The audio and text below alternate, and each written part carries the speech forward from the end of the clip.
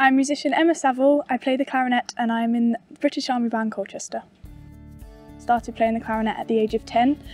When I was in the Brentford Imperial Youth Band, British Army Band Colchester came to visit a few days and we ended up doing a joint concert which I really enjoyed.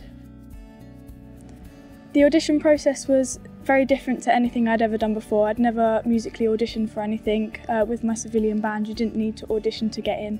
So once I had turned up to this audition, my nerves were running high, but I completed it, and afterwards the sense of relief hit me a lot and I was very pleased that I passed.